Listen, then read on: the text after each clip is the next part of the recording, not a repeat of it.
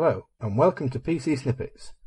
In this episode I'm going to show you how you can streamline your Windows 7 Start menu by converting the links into menus. To configure the Start menu in Windows 7 you need to use the Customize Start Menu dialog box, which you can open by right-clicking on the Start menu and then choosing Properties from the submenu. From the Taskbar and Start Menu Properties dialog box, click on the Customize button.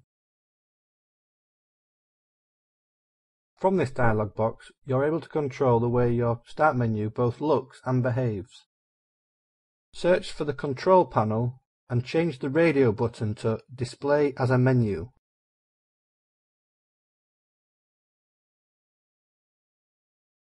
Now when you go to the Start menu and click on Control Panel, it doesn't open into a new window, it now displays as a new submenu.